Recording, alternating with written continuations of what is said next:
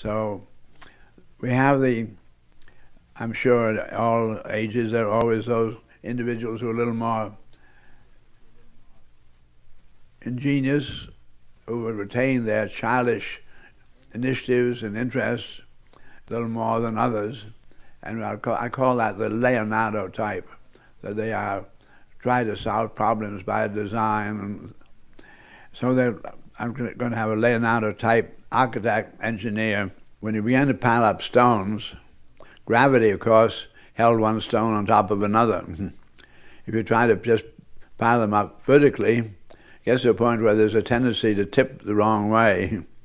So instead of letting them tip the wrong way, you just start with a very big base and then make a smaller covering on that, and brings about the pyramid type. So the pyramid is just obviously not going to tip over.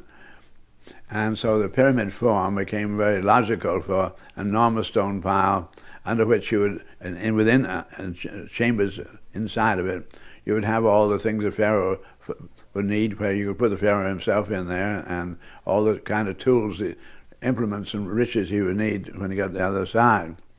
So we have the first Leonardo type, who realized they're going to have to move a great many stones, and he discovers the principle of the lever. And by virtue of it, he's able to move stones very extraordinarily. Nobody had ever seen that before, but that was part of his ingenuity and childish purity. So one by one, very ingenious concepts are manifest by these Leonardos, who design them into the task in this world in order to get you over in the next world. But they always leave the new tools in this world for the next situation. So there's a very rapid accumulation of tools and concepts of the building. And the tools for chipping of the stone or whatever it may be to make it fit a little better. And ingenious ways of learning how to carry the stone down the Nile River and so forth, and how to get it over in place.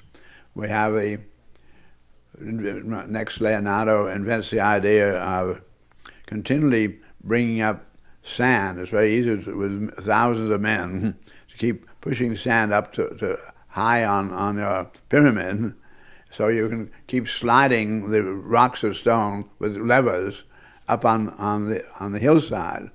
So in other words, you keep burying it in a hill that is easy to negotiate. So that's why they get the stones up there.